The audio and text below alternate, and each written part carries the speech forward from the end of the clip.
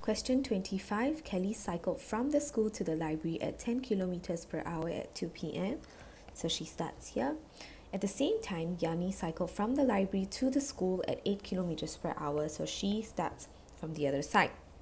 The distance between the school and the library was 27 kilometers. What time did they meet each other? Give your answer in the 24-hour clock. Now, Yani, because we're working backwards, will start from 27 kilometers and then we'll minus. Okay, so at 3 p.m., Yani is at 19 kilometers because 27 minus 8 is 19. And at 3 p.m., Kelly is at the 10 kilometer mark. So at 4 p.m., it will be 19 minus 8, which will give us 11 for Yani, and 10 plus 10, which is 20.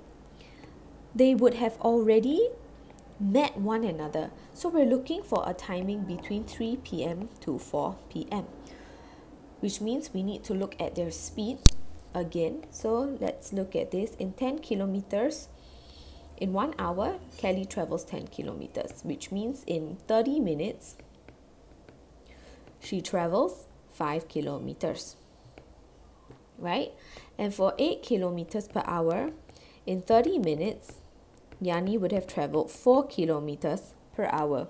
So let's look at 3:30 p.m. Okay, at 3:30 p.m., 19 minus 4 is 15 kilometers. At 3:30 for Kelly is 10 plus 5, which is 15.